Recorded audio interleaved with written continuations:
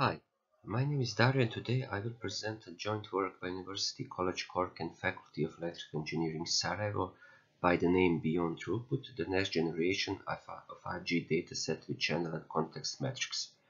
This work is supported by Science Foundation Ireland and European Regional Development Fund. If we look at the current trends, we can observe that there are currently billion connected devices in the world. It is estimated that these numbers will reach 75 billion by 2025. Of course, it goes without saying that these devices are connected through the wireless channel, putting a high requirements on the mobile communication systems. Along this, there is a huge growth in the multimedia traffic, ranging from applications such as video on demand, live streaming, and 360-degree video.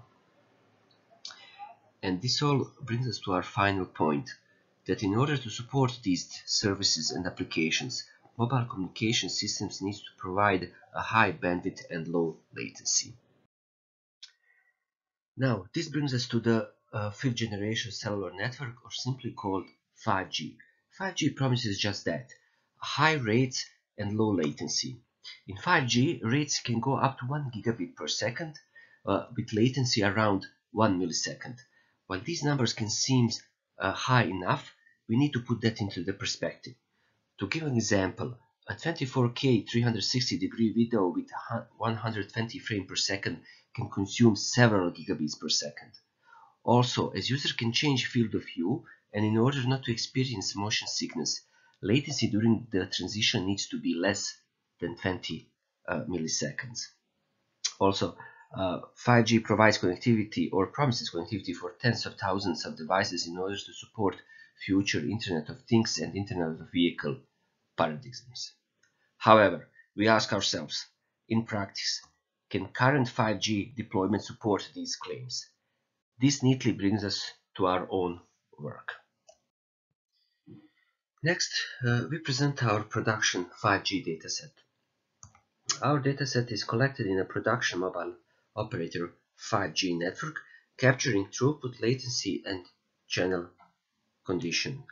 Dataset is collected with two mobility patterns: static, which is mostly collected indoor, and driving, mostly collected during the commute routes.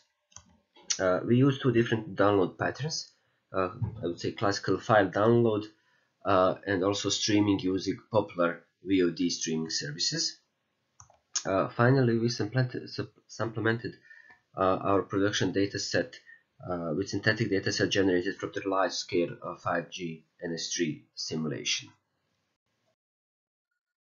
For the dataset collection, we used GNetTrack app running in the background and logging all the features which we'll mention in the next slide. As the mobile device, we use Samsung S10 5G with support for the sub-6 GHz range. Each record is collected with 1 second granularity. For the test applications, we use file download with 200 megabyte file, and we streamed using Netflix and Amazon Prime applications. Finally, these all traces are collected over the period of several months. Our dataset includes following information: throughput, including uplink and downlink; latency, including ping information such as average ping, minimum and maximum ping, standard deviation, and loss; channel metrics such as CQI, SNR, RSRQ, RSRP, and RSSI; and context metrics: GPS coordinates, velocity, and state. State meaning the idle or active, does the client downloading or not, which is important especially for the VOD applications and in order to recognize the on-off periods. Next, we compare 5G dataset with our previously collected 4G dataset. To offer a fair comparison, we only compare traces from the same mobile operator and with the same mobility pattern. As expected, 5G allows higher rates with up to 50% increase for the average throughput in the case for the static scenario. However, for the driving scenario, the average throughput increased only by 27%. And the main reason for this minor improvement, and the minor is in quotes, is the lack of the 5G base stations across all driving routes, forcing the device to use 4G base stations. Also, what is impressive is that the peak rate that we measured was up to 532 megabit per second, which is basically almost halfway through the promised 1 gigabit per second range. Next, we compare performance between different application types. Intuitively, continuous file download has the highest average throughput as shown in the table. Also, we can look at the relationship between CQI and application throughput as shown in the figure. Figure shows the range of throughput values for each CQI separately. Overall, we observe an increasing trend in throughput proportional to CQI. However, the range of throughput values oscillates significantly different for each CQI.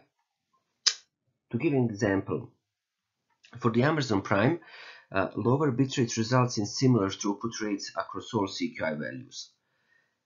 Now, the streaming services download segments only during the on phase, which is the buffer filling phase, and also bandwidth demand is limited by the maximum quality of encoded video content. And this can be seen if you look at the Netflix and Amazon Prime. Overall, for the Netflix consumes significantly more bandwidth than the Amazon Prime for both mobility patterns as a result of the higher encoding quality and thus larger segment size. In nutshell, in general, VOD consumes significantly less bandwidth, which comes from the primarily on-off behavior.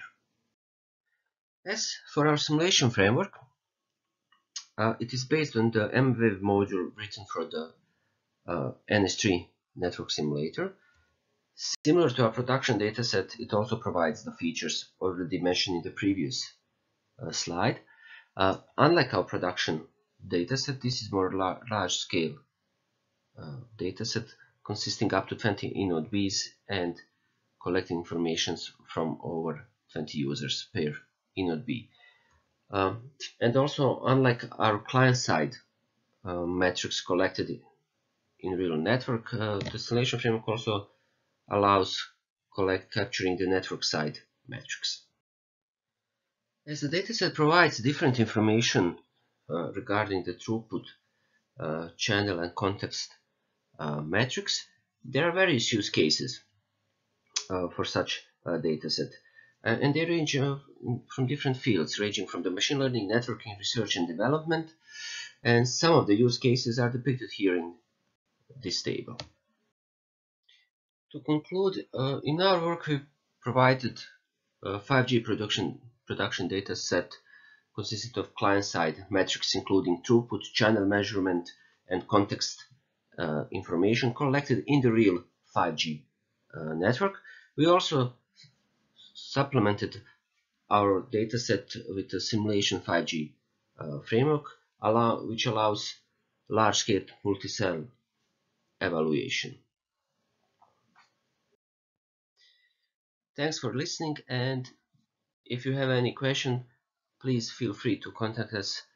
Our contact information is provided on the slide. Thanks.